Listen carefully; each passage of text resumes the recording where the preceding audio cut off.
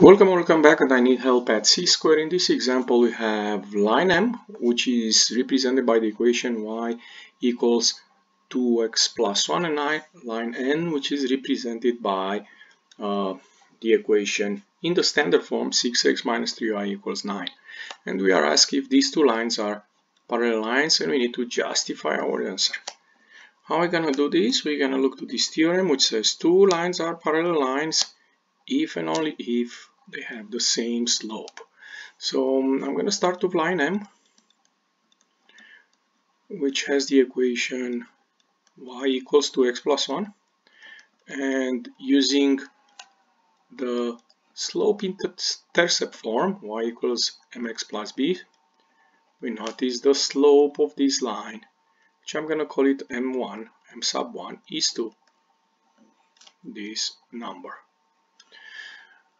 We're going to do something similar for line n.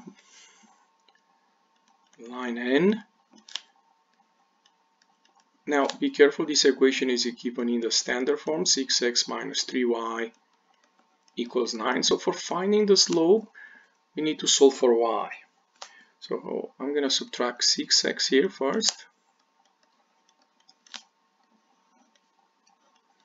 and I'm going to have negative 3y equals start of the x term, negative 6x plus 9, and then I'm going to divide by negative 3,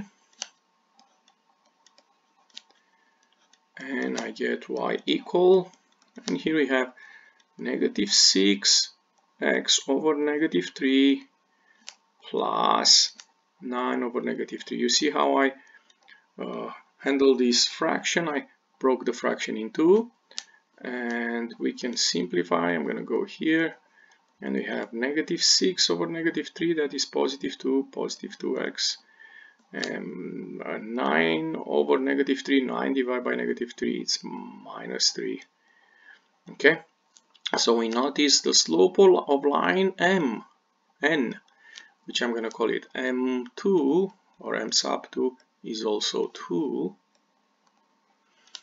Okay, so we notice the slope of line n2, the slope of line m2. Yes, these two lines are parallel lines because they have the same slope. That is the justification. In this moment we know they are parallel lines. We can take a look also to the graph.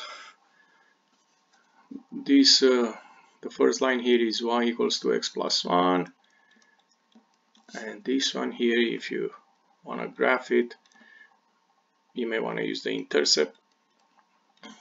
No, you may want to use this form, in fact, the slope intercept form. And you notice these two lines are parallel lines. If you enjoyed this video clip, don't forget to click the like button and come back on C-Square for more help. Thank you.